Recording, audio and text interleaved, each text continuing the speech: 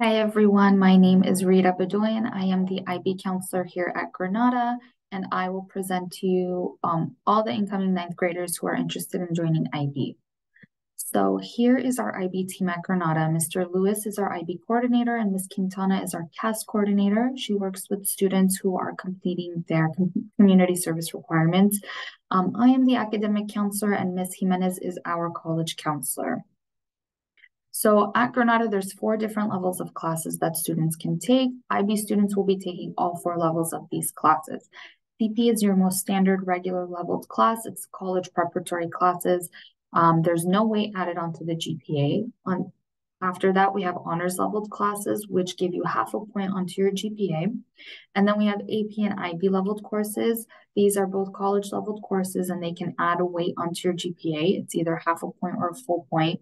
The main difference is that AP classes cover a wide range of topics within the subject, whereas IB classes go more in depth within the subject.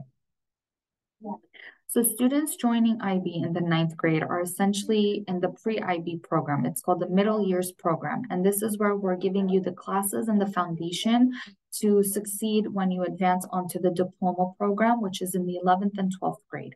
That's when students really start preparing and submitting assignments to obtain the IB diploma. So in the 9th and 10th grade, we're focusing a lot on critical thinking skills, building your research skills, leadership, personal growth. We follow a cohorted model, so we have small groups of students. You see a lot of familiar faces in your classes. You follow the same students all throughout high school. So that's one of the main advantages of the program. There's a dedicated group of us on campus as staff members just for IB students. So students who are advancing onto the diploma program in the 11th and 12th grade are getting ready to obtain the IB diploma. So the IB diploma is earned in addition to your high school diploma, and that IB diploma can be used if you choose to study at universities internationally. You don't have to use it for that. Some students just want to obtain the diploma. That's okay as well. So in the 11th and 12th grade, all of your courses become IB leveled courses, and you may have a 7-period schedule. This varies. We go case by case depending on the student. If you're an athlete, if you have other extracurriculars, you just talk to me and we find a way to fit all of that stuff into your schedule. So please don't think that there's no flexibility within the program. We can always make it work and find a way.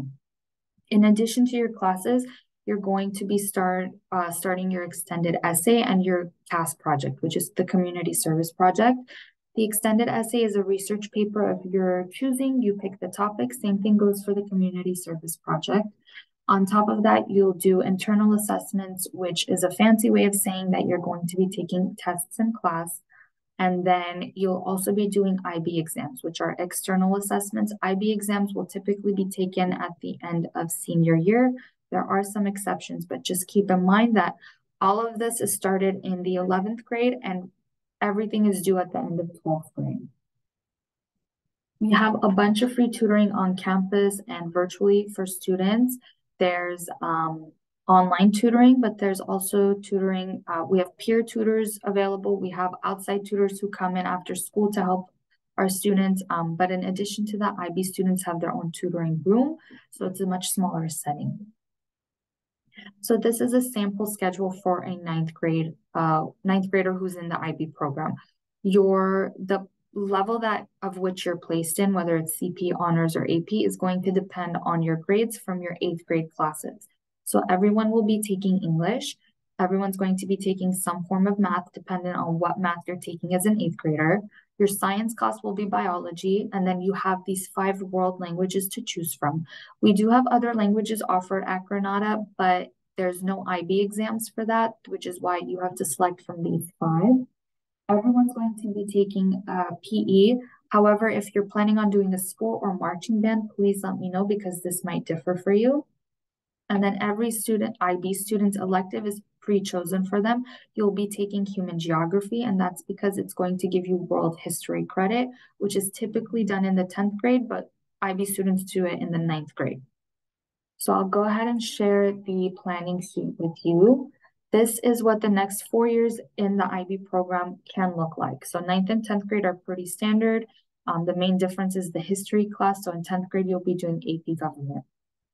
In the 11th and 12th grade, if you're interested in joining the diploma in the 11th and diploma program in the 11th and 12th grade, you'll fill out the IB application spring semester of 10th grade. So when you advance on to the 11th grade diploma program, this is when all of your classes become IB leveled courses. So it does get a little bit more challenging. This is a very rigorous program, but it's built that way to give you the skills to be eligible and earn the IB diploma at the end of senior year. So students in the IB program will be taking 4 years of English, 4 years of math, 4 years of a world language, 4 years of science, and 4 years of history. This is different than students in other programs. They don't necessarily have to do 4 years of specific subjects, but for IB, you do.